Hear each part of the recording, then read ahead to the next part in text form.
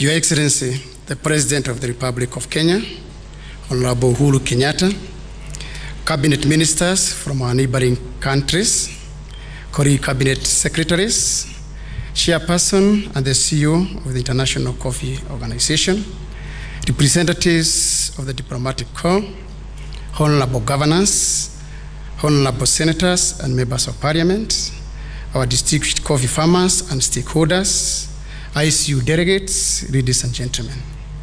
It gives me immense pleasure to have Kenya play host to the 124th session of the International Coffee Organization meeting here in Nairobi. It is a great honor and a testimony of our commitment towards ensuring a better performing coffee sector, both locally and internationally. Your Excellency, our presence here today, Your Excellency, your presence here today speaks of your personal commitment, interest, and support for the coffee sector. I thank you on behalf of all the stakeholders. Mine this morning is very brief.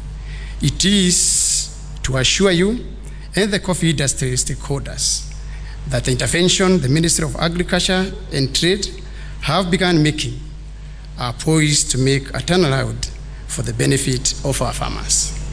Your Excellency, today's council meetings provide us with another platform to further engage and explore policy solutions towards the prevailing coffee industry challenges, especially those related to accessing international markets.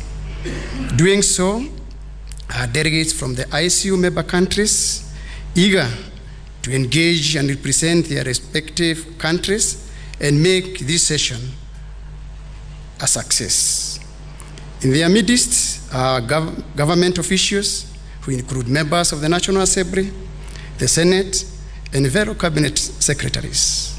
Our county governments are also represented by governors and the executive members in charge of agriculture, trade, and related dockets.